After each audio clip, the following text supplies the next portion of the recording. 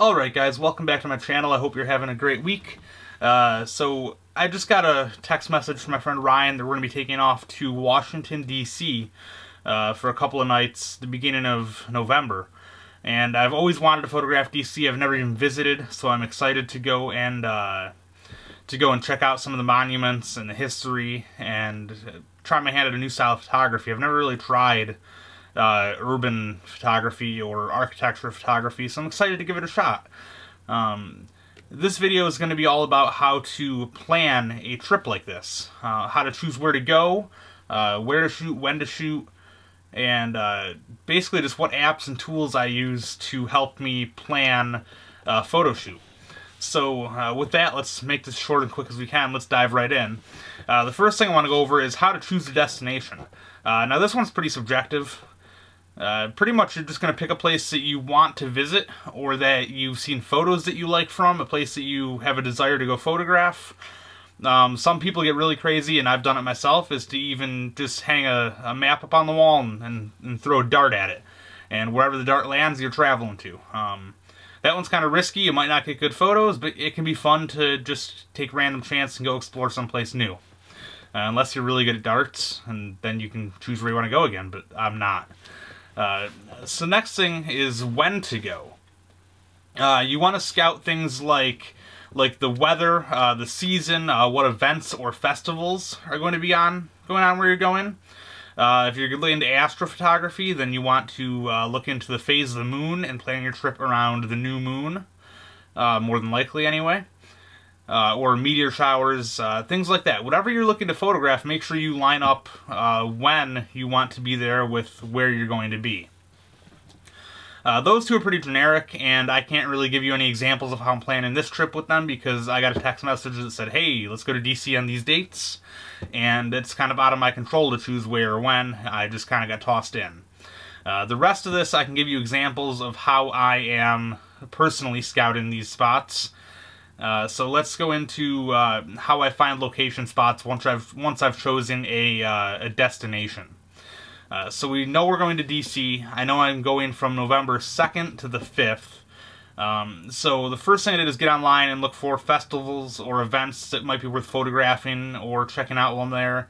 And there's a couple little things going on, but nothing that really piques my interest photographically, and it's a photo trip. So I'm just going to skip right over those and do some of the touristy stuff, take some photos, and enjoy it. So the first thing I do when I pick a location is I go and I start scouting online. And I basically just go and start scanning different apps and websites for photos that I personally like, or photos that I think show a spot that has potential. And I'll save those into galleries. And what I'll do is I'll throw those up over on this side of the screen for you. And I'll show you exactly how I find those. So the first app that I use is called 500px. This is an online social media community for photographers specifically. It's not like Instagram where it's just a bunch of people with smartphones. It tends to be a little more professional, a little better photos. And if you're not on 500px, then I would definitely consider making a profile and at least exploring it. It's worth having just to be able to look at other people's photos. There are a lot of really good photographers on there that make me look like a nobody, because I am a nobody. However, it's still a really good tool, so I'll show you this quick screen overlay of what that looks like. The gallery that I'm showing you is actually my specific Washington, D.C. gallery that I've gathered photos that I like. Disclaimer, I did not take any of these photos. These are all just scouted of other photographers and collected into a gallery that I think are my favorites from D.C. Then I'll go to Instagram and I'll search hashtags, which is super easy to do. I'm sure most of you are familiar with Instagram. If you're not, just create an account and just go to search, type in what you're looking for, and it works just like a Google search pretty much.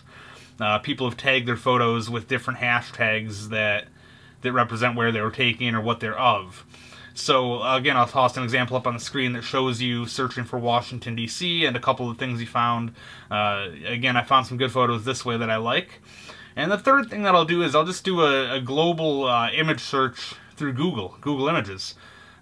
Basically, that pulls from the entire internet. It might pull stuff you've already seen on 500px or Instagram, but it also might pull stuff from photographers' personal websites or media publications, just anywhere on the internet.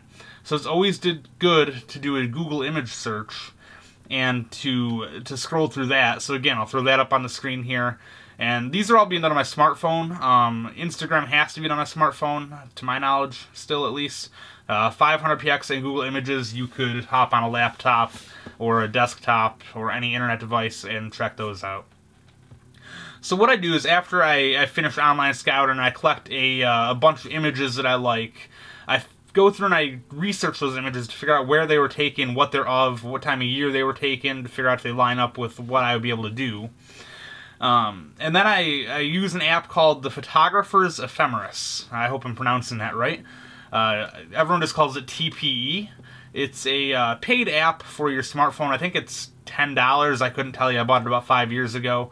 I'll have a link to that in the description, and you can play with that. But what this allows you to do, and I'll throw it up on the screen as well, is it allows you to look at a map, essentially satellite imagery, and choose the spot that you want to take your photo, drop a pin on it, and then it will show you the compass headings or the directions where sunrise, sunset, moonrise, and moonset will all occur for any given day in the future.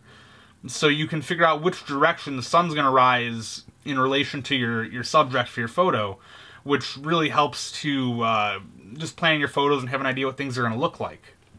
So what I do is I usually take this and I go over each location and I see how the sun's going to hit it, or basically what it's going to look like at different times of day based on what the light's going to do. And I'll use this to make a list of different places that I could shoot at different times of day. So I'll put together a list of stuff that would work for sunrise, and then a list of stuff that would work for sunset. What I'll also do is I'll also look at what the weather could be. And I'll put together a list of things that could work for bright sunny days, you know, where you don't want to be photographing outside necessarily because the sun is too harsh. You might have a list of indoor locations. There's plenty of architecture and indoor shooting you can do in DC. Or you might have a list of stuff for a rainy day, or a list of stuff for a clear night where you want to shoot the stars. I'm not sure you're going to see any stars in DC. It's a pretty big city with a lot of light pollution, but other destinations, that may be a big thing. I had a list of clear night shots when I went to Acadia last month, or this month. So pretty much that's the Photographer's Ephemeris, and I use it as a cross-reference to dig through the spots that I found online that I've liked from other photographers and come up with my own photo ideas for those spots. I'm sure it's all been shot 100 times. I'm not looking at the other images to copy them per se. I'm just looking for inspiration and spots that make good photos. Because when you want a trip like this, you don't have weeks to scout the area and get to know it. You've got to go in with a list of shots, or else you're just going to waste your time walking around looking for stuff. So as the trip gets closer, what I'll do is I'll check the weather, and then I usually just use the Weather Channel app. Any weather app that you use in whatever country or town or city you're in, it will be fine. You just want to look at the weather and get an idea of when it's going to rain, what mornings are going to be partly cloudy and you think you're going to have a good sunrise or a good sunset in the evening, and you know what days are going to be bright sunny days where you want to be indoors shooting or out of the sun.